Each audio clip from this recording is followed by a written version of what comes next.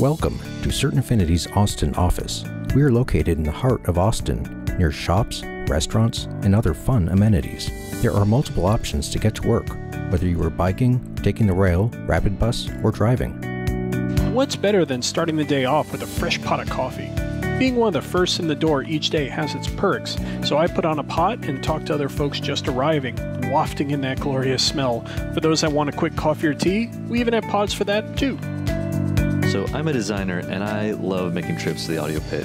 It's this sealed off area behind this one big heavy soundproof door. It's almost intimidating at first. And once you're inside, the audio people are super friendly and helpful, and I always love working with them. My favorite space? The games room, hands down. It became a space where anyone from any skill level could sit down and play a few rounds, with everyone sharing tips and encouragement.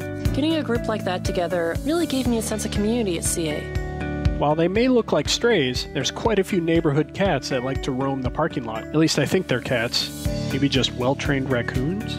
My favorite CA space has got to be the Level Up Fitness Room. CA even has its own lunchtime fitness crew that sweats it out together on Thursdays. We gather together to discuss modifications we want to make, either to make it more badass or easygoing, depending on everyone's state of mind, or if leg day was especially hard earlier in the week. The showers on the first floor are super convenient because after playing sports or using the CA gym, I can clean off and not bring my sweaty self back to my desk, which I'm sure my neighbors appreciate.